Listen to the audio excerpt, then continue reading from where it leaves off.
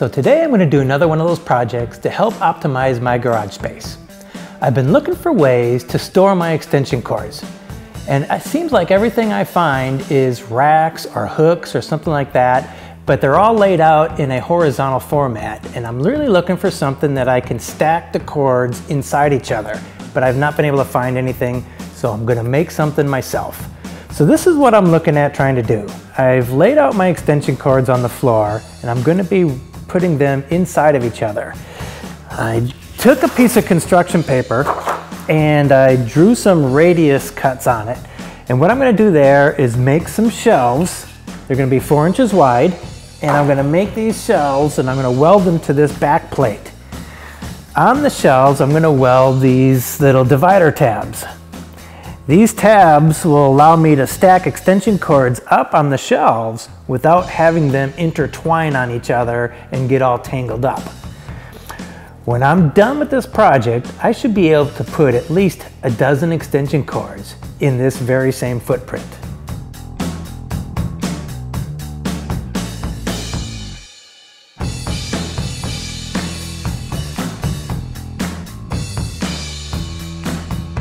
Step one is going to be taking a piece of construction paper and laying out your shelf locations and determining the radius which you need to bend for those shelves.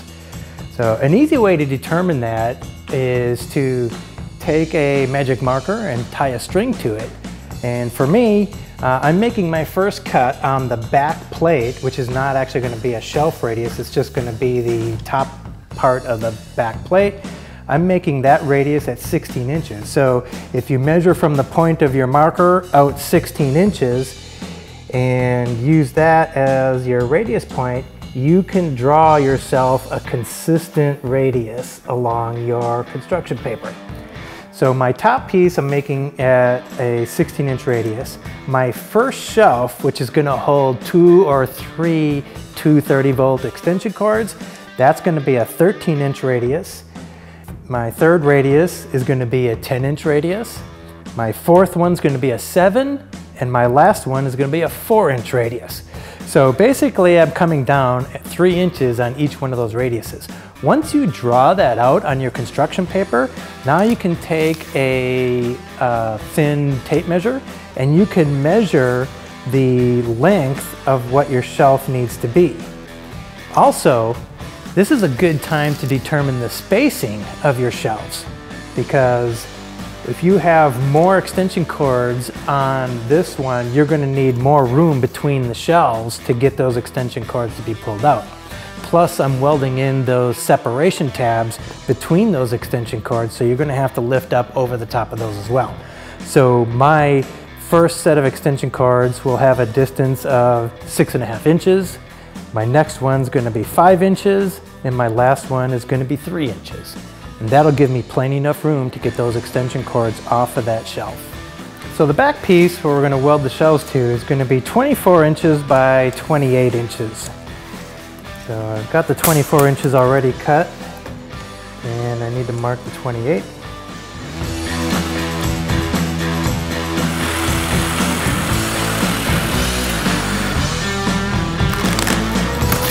Earlier we mentioned that the shelf width was going to be 4 inches, but the lengths are going to be determined by the radiuses. So my top shelf is going to end up being 33 inches long. The next shelf is going to be 26, followed by a 16-inch shelf, and my smallest shelf is going to be 10 inches. So we're going to cut those right now.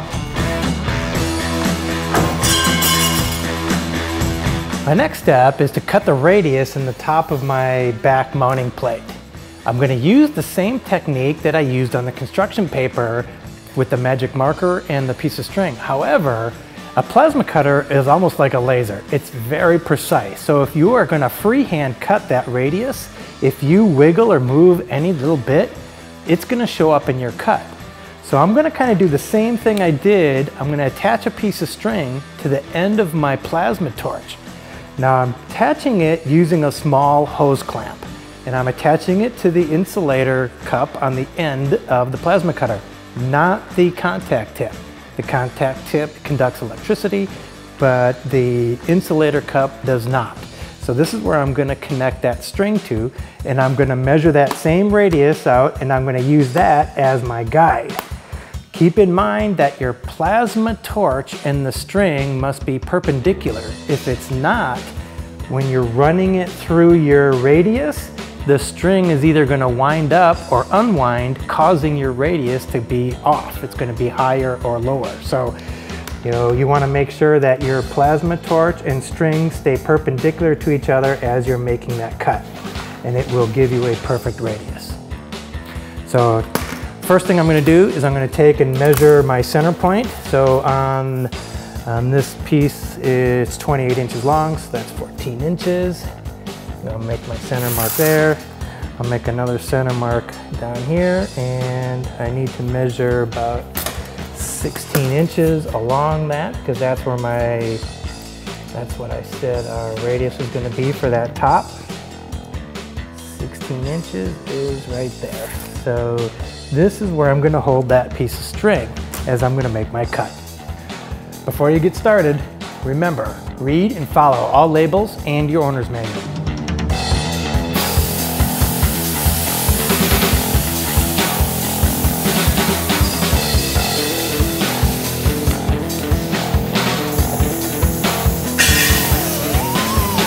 So now I need to make the divider tabs for my shelves.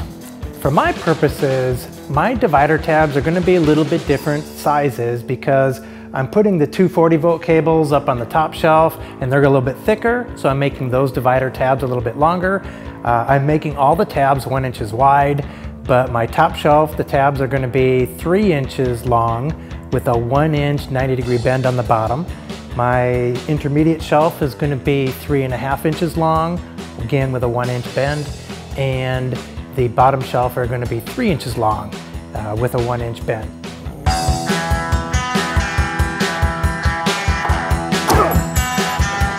After you cut your divider pieces, make sure you round your corners and deburr any sharp edges. On my divider tabs, I'm marking 1 inch from the end, and I'm going to take them over to my bender, and I'm going to bend these at a 90 degree.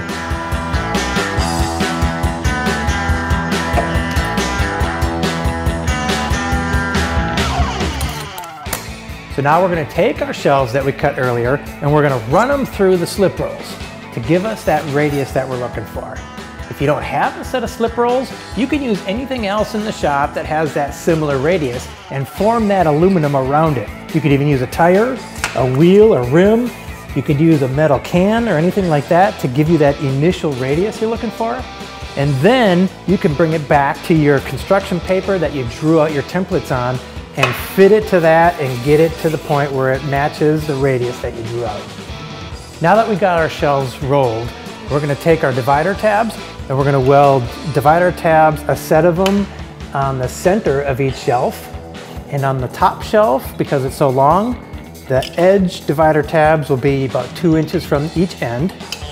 The next shelf will be 1.5 inches from the end. The third shelf will be 1 inch from the end.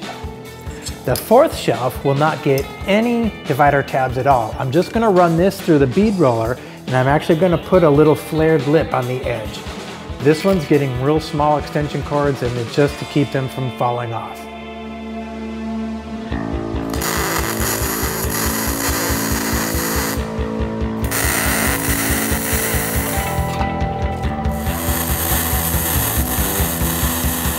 I'm going to start welding the shelves right in the middle first. Then I can set the sides to the distance I need and make sure that they're equal.